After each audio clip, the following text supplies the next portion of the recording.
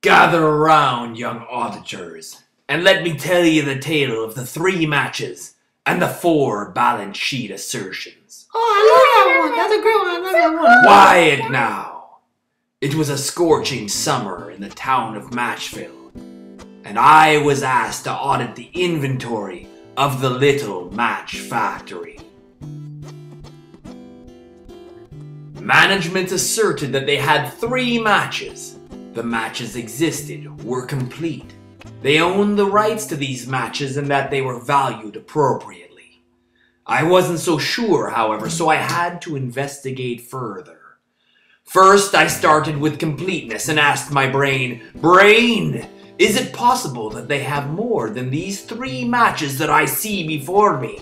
Sure looks like 3 matches. Yes, my young auditing friend, but sometimes, looks can be deceiving.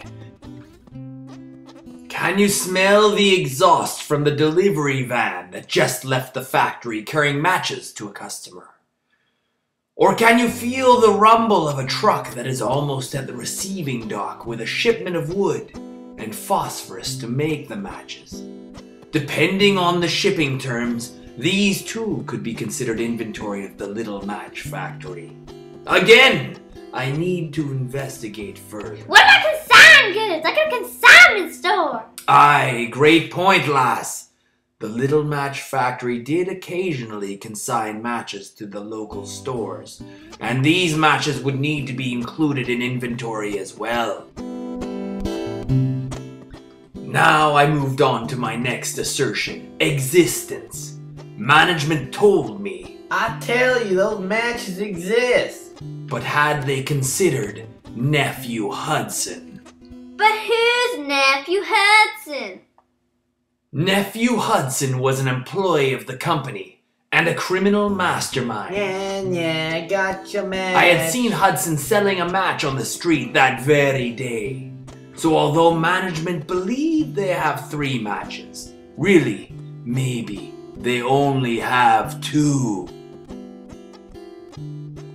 Management also asserts that they own the rights to these matches. We bought them, we own them, and we can burn them. But management had forgotten that one of the neighboring factories had burnt down. Their friends at that factory asked if they could rent some space to store one of their matches.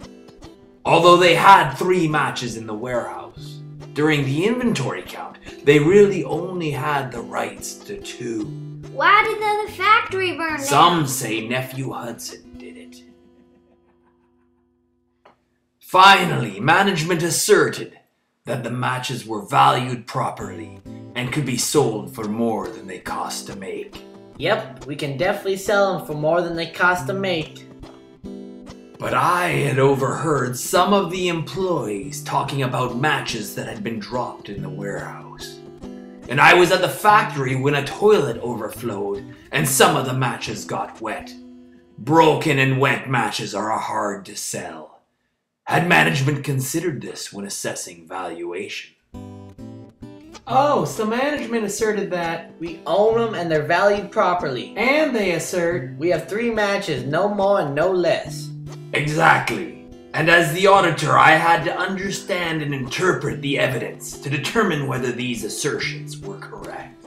Hey, auditor, what about the ending? The ending to the story. They lived happily ever after, until the big fire. The end.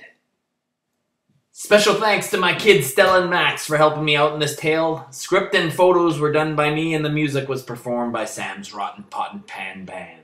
That's my band.